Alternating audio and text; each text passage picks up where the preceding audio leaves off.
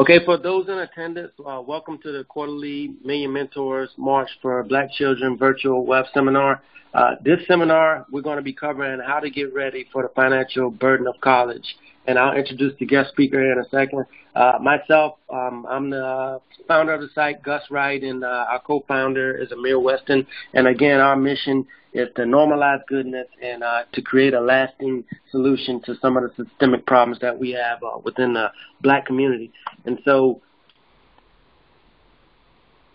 last seminar we discussed Everything I Wasn't Taught, Part 1, and I spoke on that one. You can visit our site at www.millionmentorsmarch.org/lectures to watch repeats of that one and also the previous webinars that we put forward. This seminar we have a guest speaker to grace us this time, Mr. Bobby Roberts Jr., Savannah State University TRIO Upwards Bounds Director and Adjunct Professor. And without further ado, sir, I'm going to go ahead and turn the floor over to you. I have your first slide queued up, and you just let me know when you want me to transition. Okay. Sounds good. Sounds good. Well, good afternoon, all. As he stated, my name is Bobby Roberts, and I'm with Savannah State University, and I am the director of the Upward Bound program here. And basically, my role is to assist first-generation students with preparing for college. I understand that they will graduate high school, but I'm taking these high school students as early as 9th grade and preparing them through a battery of workshops and seminars and tutorial assistance and academic instruction, all in preparation for college graduation. So I do have a wealth of knowledge in the area of financial aid. First generation students, that's basically how they're able to go to school because, their parents had probably not adequately prepared themselves by saving and things of that nature. So they really are reliant on the federal aid process. So qualifying for aid, there is the FAFSA form. Everyone that has interest in federal student aid must fill out the FAFSA form. So that's even if, you have students that, my parents make too much money, I'm not going to be eligible for aid. Yes, you are. You're eligible for what they call student loans. You may not be eligible for the Pell Grant or the other need-based grants that are available via the FAFSA. But if you have an unmet need and you did not complete the FAFSA, you will not be eligible for student loans. Everyone is eligible for a student loan, so everyone is eligible for some type of federal aid. So I don't want you to leave this conversation thinking that, okay, well, my parents, the EFC, which is the expected family contribution, is XYZ, so I don't get Pell Grant. Okay, that's understood, but you do qualify for loans. And I always try to share with students when they are taking loans, loans are not a gift. They are what it states, a loan. So you have to understand that you're going to pay that back with interest. So it's important that you take out what you need to go to school with. I know a lot of students, definitely first generation students, they want things that they've never had before. So they take all this money, and then when it's time to graduate or they cease to participate, because there is a clause in that information that you're signing, that promissory note, 6 months after you've graduated or cease to participate, meaning you stop going, the federal government wants their money back. So when you're filling out the FAFSA form, it's important that you are putting the correct information. I think this year has been a record year for verification. I have never seen this amount of students having to go through the verification process. I think in my 13 years of working in higher education, specifically with the Upward Bound program, and now they have it so sophisticated that they pull the information from the IRS. So there's no manipulating numbers. There's no doing anything that used to kind of happen in the past. You have to make sure you're completing that form correctly because they will find it and it will delay your aid, which delays you being enrolled, which requires you to pay out of pocket or go through a third party payment system, which of course is more money. So it's important that students are qualifying for aid early. Now they allow the FAFSA to open October 1st for the next year. I think that was a great move.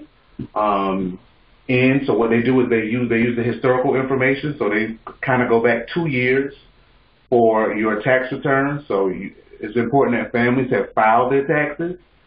So students can qualify for aid. Your child should not be delayed or denied because you have not filed your taxes. I know there's a lot of reasons as to why, and I'm not going to get into that, but when you know your child is going to be reliant on financial aid, it's important that you have done what you can as a parent to ensure that they are eligible for aid. Now, types of aid. There are grants, which are monies that do not have to be repaid. Of course, there are loans and scholarships. Grants are basically, there's nothing you have to do. Based on your FAFSA form, whatever information you generate, they do their formulas, and they're going to send you back an award letter from whatever school you're going to, and they're going to say, okay, you've been gifted this grant. Grants are the way to go. Like I said, there's no money that has to be repaid. You just have to basically be a good student. They have something called satisfactory academic progress. So they're going to check every so often. They normally do it every 30, 60, 90 hours.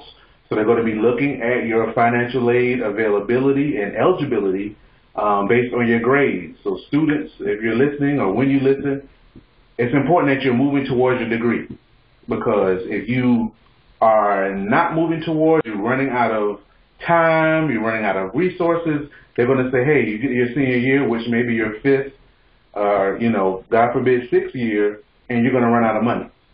They don't pay for classes multiple times. I think you could only pay for a class up to 3 times. The fourth time, if you're taking that English class again, it's going to be on you. So it's important that you are getting supportive services once you get to these institutions, and you're getting in and getting out. Higher education is needed. It's a great experience, but it is costly. Every student you see is tuition. So when you think about it, if you go to a school that has 40,000 students, every student has paid to go there. So you got to think about how much money is generated based on the volume of students. So grants are the way to go. Like I said, there's nothing you can do about that. It is what it is, but it's based on your household size, your the money that is generated in your household size, how many people are going to school at the same time, that kind of thing. So there's nothing that you can do about that. Now, when it comes to loans, there is the subsidized and the unsubsidized loan. I always tell students to go for the subsidized, because sub means help. They're going to basically assist you with attaching the interest on the back end, so you don't have to send no payment while you're in school. They're just going to attach it to the actual loan. So that's better for students, because you don't want to get a bill monthly to say, hey, you got to pay $30 for interest towards this, and you forget about it, and then you end up having an issue with getting loans moving forward. So I always tell students that they do qualify for a subsidized loan, that is the best loan to get, because the interest is paid on the back end. There's nothing you have to do now. Now, if you do take an unsub loan, of course, you have to do something while you're in it, but I think as well you can have that paid on the back end as well, but it's a little different as far as how they calculate it. So if you can leave that loan alone, I would suggest, but if you need it for your cost of attendance, if you're going to these private institutions where they are very, very expensive, you may need to do what you have to do if you're trying to go there. But also, too, with I'm trying to get off topic with this piece, but dual enrollment. If you are a junior, if you have a sophomore student, they have programs for those high school students that are high achieving and that are moving through the high school process quickly, they can take classes as a high school student, and they don't have to pay for it. They give you the book, they pay for your tuition, and you get high school credit, and you also get college credit. That is the way to go. You know, if you have a student that's about to graduate early, they have nothing else to do, let them stay in school because they need the socialization. You don't want to throw a 16-year-old into a college environment because it is definitely different from high school. So if you have that opportunity and it doesn't go against your financial aid because normally your state is paying for that, so that's another opportunity for students to get ahead, and it also saves money because you're not paying for it. So it's a win-win for families. So we talked about grants, loans, and now scholarships. Scholarships are the way to go. I know students, they do not want to write essays. They don't want to do anything extra because, I just want to, I'm so overwhelmed. And however, there's so much money that goes unclaimed because students they're not applying for them. Sometimes they just have to give the money away. So if 2 people apply, the 2 people get it automatically because they don't have a pool of candidates to pull from. So I strongly encourage students to write and apply for scholarships. There's so much money just right at their fingertips. All they have to do is sit down and write an essay. And what you can do is you can have a form essay because they always want to know about you. They always throw like a clause to make it a little different. Well, they give you a little statement that you have to write around. But if you have a form response, you can kind of tweak it, and then you can make it fit. And all you're doing is revising and submission. You should never have to pay for a scholarship. I know there's some agencies out there that, you can pay for it, or you send us $100, and scholarships are scholarships. You should never have to pay. Now, there are some scholarship organizations where you pay a fee and they'll find stuff for you, but there's a lot of free money out there where you don't need to do that. Now, competitive edge. I always try to tell students when they're in high school as early as 9th grade, start volunteering.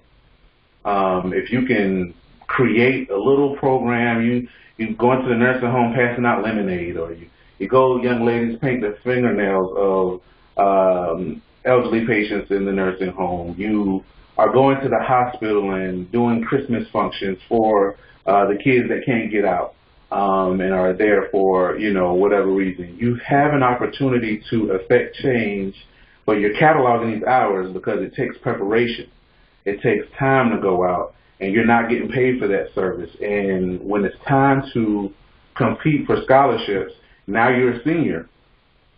Now you're competitive. You've done, all these activities. You've been the president and the captain and X, Y, Z, but you have 250 hours of pure service. Now your wealth has just grown because they'll say, this student has done all this, the GPA is good, the test scores are great, but they found an opportunity to give back in a meaningful way. So also, too, there are several big scholarships. Gates Millennium is one.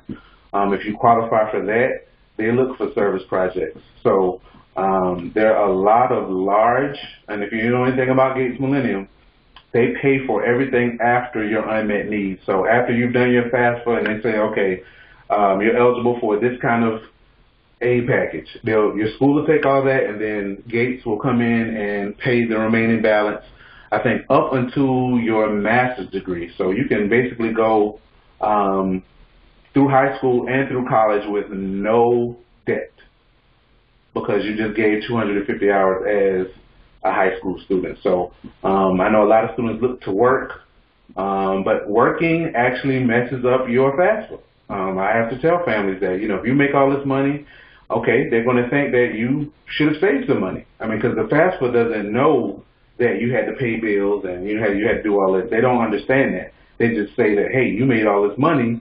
I hope you saved some of it because now you owe some of that towards your college education. So just kind of be mindful when you're looking for those jobs, and of course, we would love for you to work and to help out, but sometimes that can be cantankerous to your financial aid eligibility.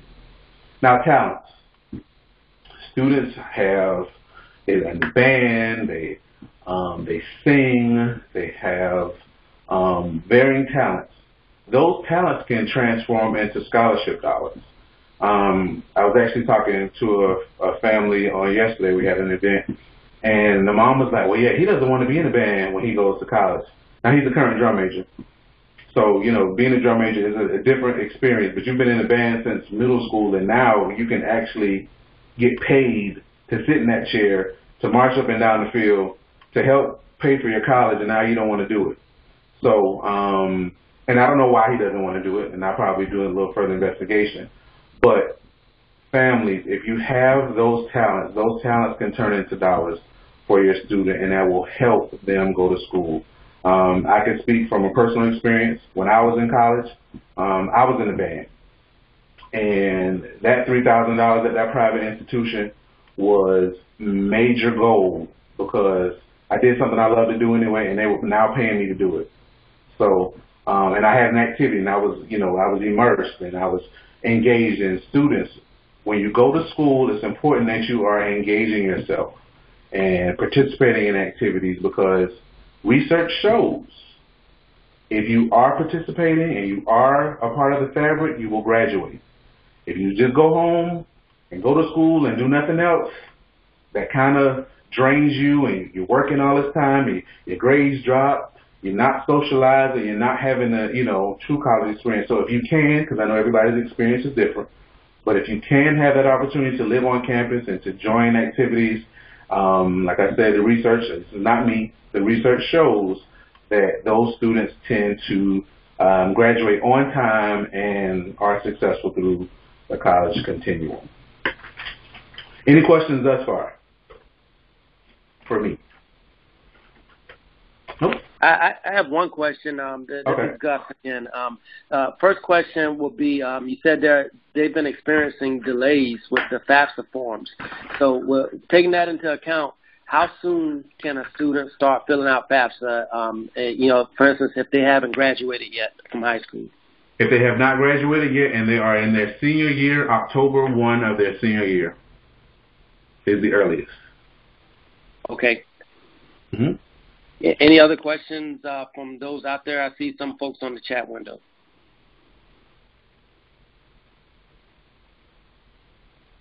Okay.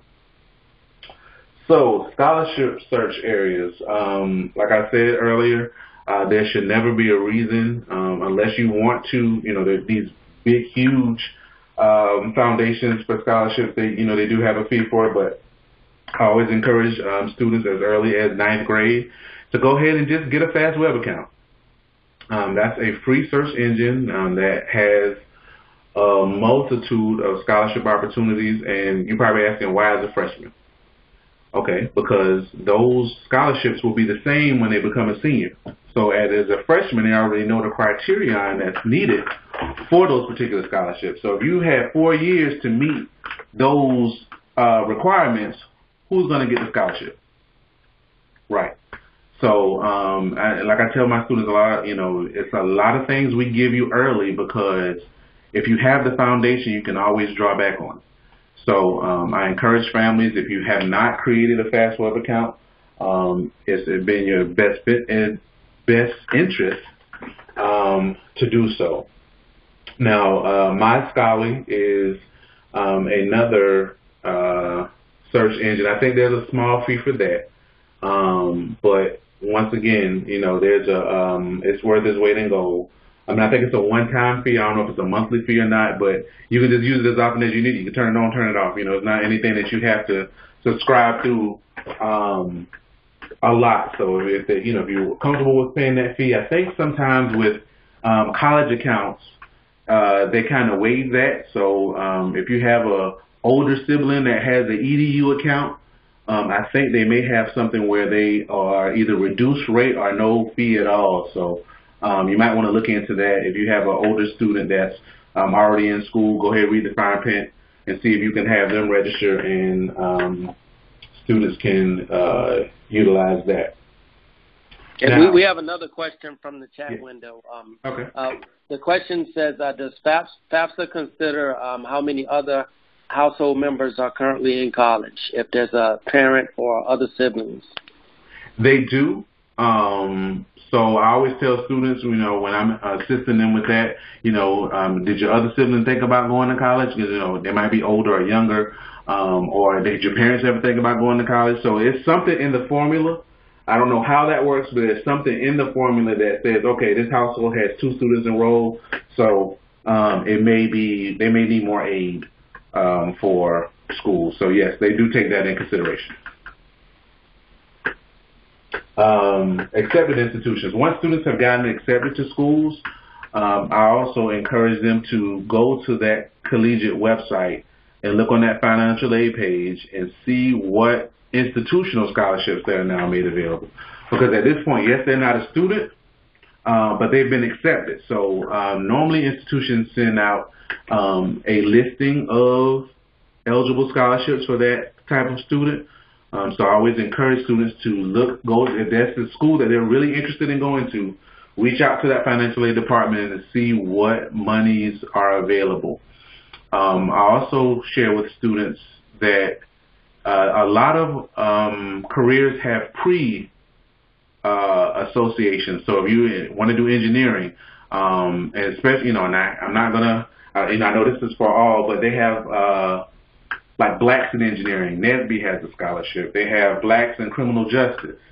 They have Blacks in Mass Media. So if you are a minority and you're interested in those career fields, there are scholarships available. I actually got National Association of Blacks in Criminal Justice when I was an undergrad. They gave me a check for $750 for writing an essay. That's all I had to do.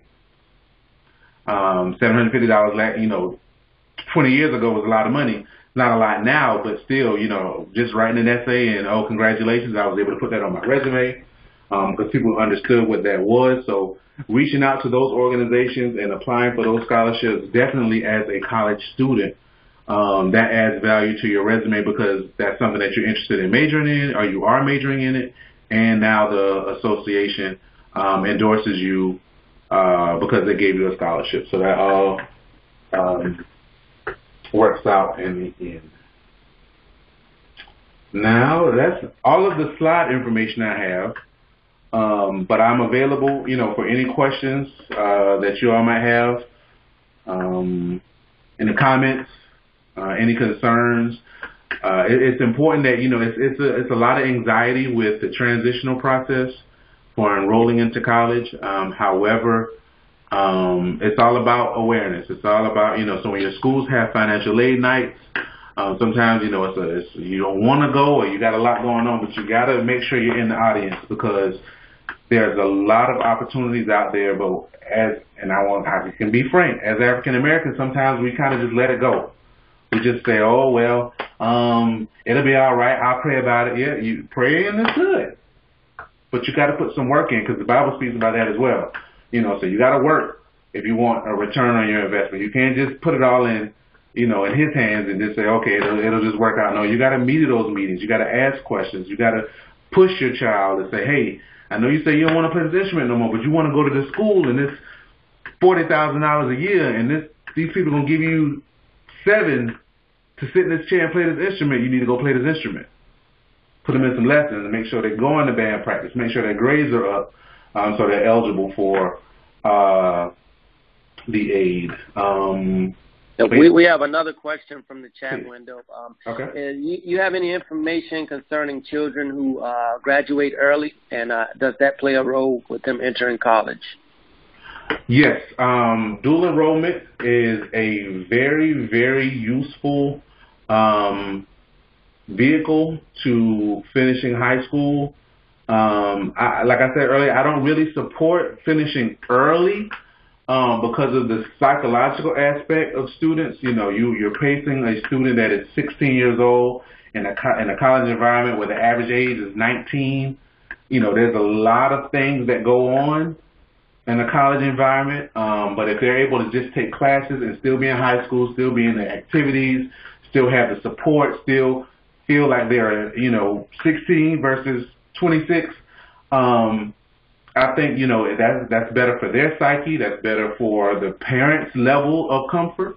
I have seen students that have lived on campus that are 17, but they don't really earmark them. They're just treated as everyone else. So if the student is immature, that is not a very good idea. But, I know some parents want to, I need you to go ahead and move forward. But if they do participate in the dual enrollment piece, I think that still helps them with their level of growing as far as becoming more mature. They still have the opportunity to take the rigor through the college class and to get the high school credit as well. Hey, and the student, this particular student is already about to graduate, so it's probably a little too late. But are there any scholarship opportunities for children who fall in that category that you know of? They have graduated early? Yeah, they compete with everything else. They can compete like anyone else because they're going to college. So now, unless they have an age clause on there, because most scholarships don't. I don't believe it might be a maximum, but I don't think they have a minimum. If they meet the right criterion and the requirements, I don't see them not being eligible for it just because their age is not considered traditional high school. Traditional college student, which is 17, 18. All right, sir. I don't know if we have any more questions. I'll leave it up to the folks out there. Okay, is there a roadmap or checklist of what steps we need to take to be successful? I can create something and send it to you, and you can post it. Yeah, that'd be great. I can put it on our web page also. I can create a separate page and tab for that. And that would be awesome if you're willing to help us with that. Okay, so if y'all can give me some time, because I'm working on a doctoral degree as well, so just, give me some time, and I can probably have that probably by Monday of next week. Yeah, take your time. I know that doctoral degree, it's pretty rigorous, so take your time and any help you can provide. You've already been a huge help, and it's just awesome. Oh, no problem at all. No problem at all. When you asked me to do this, I was like, I've never done a webinar. I've done presentations with, when you have an audience, but I'm always willing to share information because, the more people are empowered, the more they can help others and the more that we can all move forward, So definitely if I can ever be of any assistance, with sharing information, I don't mind at all. I'm actually about to do a financial aid literacy workshop for my church, so I don't just keep all the information. Yeah, I do it as a career, but if I can help empower others, I'm definitely helping. Absolutely, that is awesome. And feel free to post anything you want to post on our social media pages. And if you want something on the web page, just let us know because it's a huge help. And I'm a firm believer that it takes a village. And we also have a couple thank yous coming in from the chat window to you as well from Ms. Denise Scott and a few other folks. So this is well received. And I'm going to go ahead and press through the rest of the presentation so we can close out the recording. Basically, we're just telling folks now to just visit our site, and we'll update links and pass on the information. And we'll also post the video recording of this webinar onto the site within the next 48 hours. And, right now we just want to press through the presentation. And we normally have a mentor or mentee of the quarter, but this time we just want to, pay our respects to Dante Chisholm, who was shot on November 3rd in Savannah and killed, and him and his wife were injured, and, they leave his wife is still in critical condition, but they leave behind 4 children, and, he was an active member on our site and active in the community and mentoring children, so we just want to pay respect and let folks know that if they have information about this crime, they can reach out to Crime Stoppers in Savannah at 912-234-2020, and this is a tragedy when you have folks like him who are actually positive and who are actually present within the household, to be taken out to senseless violence like this. And, we pray for him and his family, and we hope that, his children will come out okay, but we're also willing to help them if as mentors if they're willing to reach out to us as well. And Lastly, to close out the presentation, I just want to bid a congratulations to two young ladies who've been active on our site. Ms. Bria Bass, who's one of the ones we were speaking about, who's going to be a future registered nurse, and she was accepted into college. And, she does that. It comes with cost. That's why we're doing this thing. So we have a little link here to help her out with some of the fees if anyone wants to donate. And I'm definitely pledging something to her within the next few days to help her out. But you can just go to the Cash App and just go to $FutureRN2023 to help her out. And also congratulations to my daughter, Amaya, who was accepted into Penn State to study architecture. And, down at the bottom, we have a link to the free FAFSA form here, and that's there's a free version. There's also a paid version, and just go to that site and get started if you fall within the time frame that's allocated, that was put out here in this presentation. I see something coming in here in the chat window.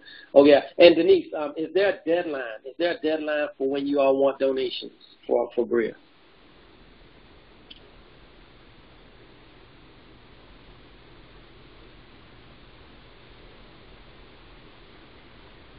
Okay, it's an ongoing initiative, so just feel free to hit Bria up on the Cash App and support in any way possible, and she's going to be pushing forward to try to reach a goal of 4,000 to help her get started, and also applying for some of the aid that we talked about in this presentation.